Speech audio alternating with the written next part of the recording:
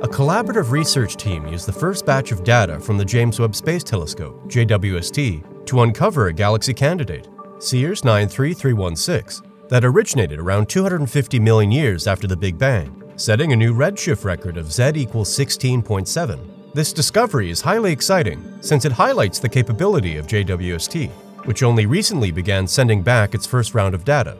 CEERS, which stands for Cosmic Evolution Early Release Science Survey, was designed particularly for imaging with JWST. This new study builds on a dozen prior investigations that used a combination of ground-based observations and Hubble and Spitzer space telescopes to detect objects up to redshifts of Z10.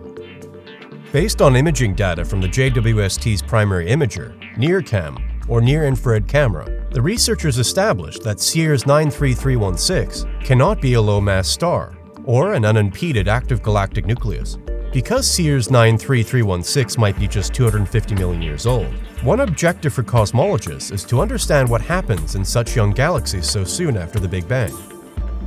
Given this astounding discovery in just the first set of JWST data, it's exciting to speculate about how far back in the cosmos this record-breaking space observatory can view, and whether it can witness the Big Bang itself.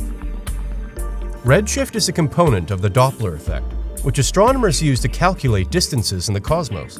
The shift in sound wave pitch when a loud item travels towards you, then away from you, commonly by an ambulance or other first responder vehicles, is a common example of the Doppler effect. Blue shift is the moment of sound waves when an object approaches you, whereas redshift is the reverse. This latest discovery, which sets a new redshift record, indicates that scientists have measured the universe's furthest object to date. And as always, if you want to learn more about the James Webb Space Telescope and stay up to date, like, subscribe, check our previous videos, and visit our website if you love reading at www.nasaspacenews.com. Thanks for watching.